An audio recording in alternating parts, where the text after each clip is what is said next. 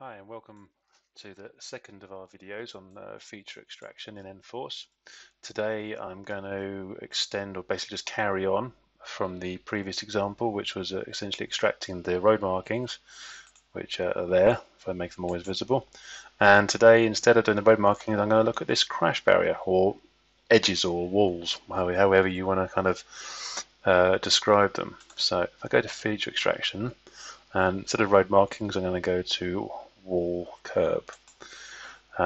Essentially what we really mean here is an edge of some sort. That's really what we're talking about.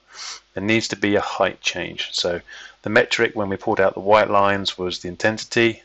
Now the metric is a height change of some sort along the line of travel that we're trying to move in essence.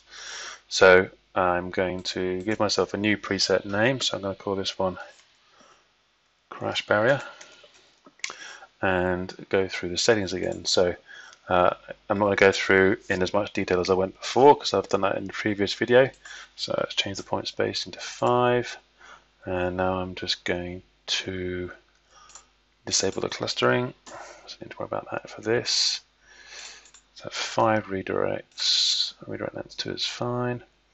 Okay, so the horizontal, so the vertical and the horizontal tolerances I'm going to have to change. So now we're actually trying to pass in data into the algorithm that represents the crash barrier. So what we're doing is we're trying to quantify this height change here in this data. So for us to be able to do that, we need to actually put a rough height in there of our crash barrier. If I just go to tools, measure vertical, so let's go from there to down to here. It's about 270 mil. So that gives me a ballpark figure to work in. So the DZ toll, I'm going to have to put in there, say 0.25. So I make sure I get data above and below, even though there is nothing above. But it'll basically, the data I do need will fall into that search distance anyway. Horizontal, so let's make that about 0.15. These are change per meter. It's 0.05. Let's just go 0.2. Okay, so these two values here, height toll max and height toll min. So these are very important. This is what essentially establishes our metric. We are looking for data where there is a minimum and a maximum height change within a given radius. So this allows us essentially to dial out noise. If we make it 0 to 0.2, for instance, you can get noise in there in a way, and it basically won't work. So we have to put something larger than 0 or a larger enough minimum so that we get enough of a height change so that we can actually tell there is something there. So I'm going to leave that on 0.4. 0.2 should be enough as well. So let's see how we do with that. And the search radius. So basically, as it moves along, it's testing the data as it goes vertically within that search radius. Now, if that's too big, that can end up introducing a little bit of, should we say, misdirection, because essentially it's sampling too wider data looking down vertically. So I'm just going to downgrade that to about, say, 2.5, halve it. Search distance, so that's about 4 meters. Right, so the wall mode. So basically we are looking for the top of something. In the future there'll be other modes coming in here, but fundamentally we want the top of this. Obviously if you wanted the bottom of a wall, you would switch it to bottom. This again dealing with the smoothing of the heights. This is just an overall DZ difference from the direction of travel before it goes into the routines above. So that needs to be at least as big. So I'll set that to 0.25. Grid spacing again. So that's harmonizing or normalizing the data. Gone 2 mil. The wall above below tolerance. So this allows a little bit of play. So once it knows roughly which direction the top of the or the bottom of the surface is going, it will do its best to follow it. But sometimes noise can make that a bit fuzzy. So this kind of just helps blur that kind of top or bottom line and give it a bit of play so it doesn't miss data that perhaps might be important. Otherwise, everything else we can leave as is and drop a seed on it. Let's go to the start of the data. It's about there. Click clear seed and then add. So from there to there. Alright, and then what we'll do is we'll just hit extract and see what happens.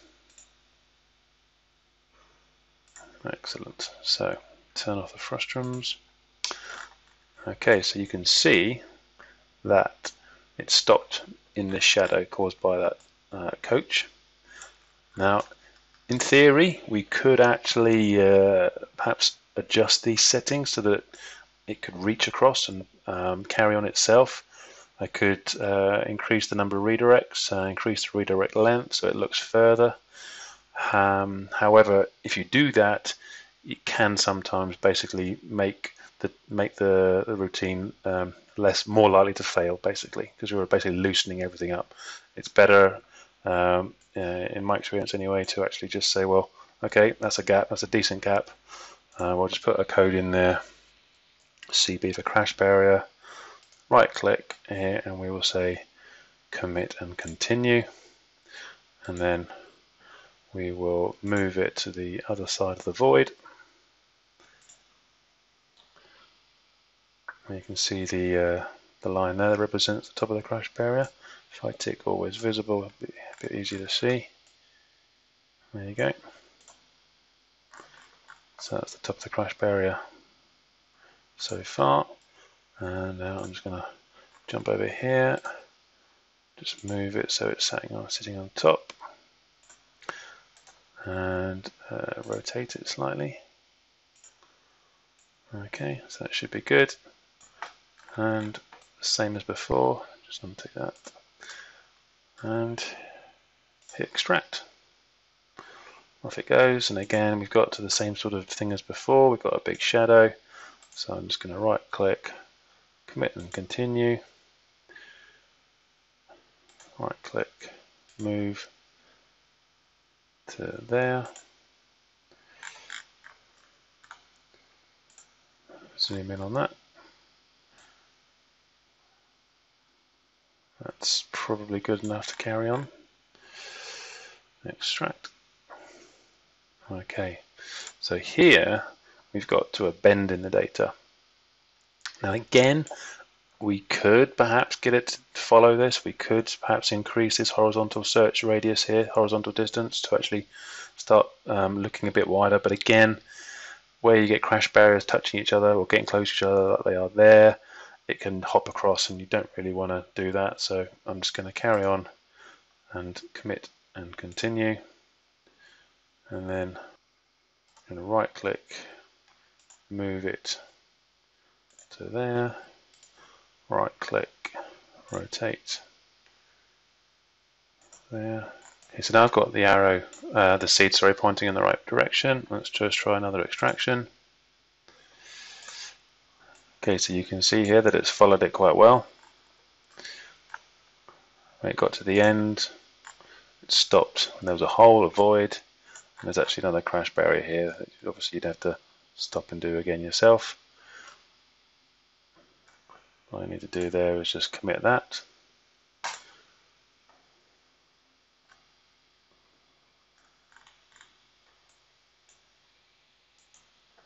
There you go. So obviously now we need to just tidy that up in the modeler, but essentially just carry on adding seeds and extracting the data. That concludes the second video.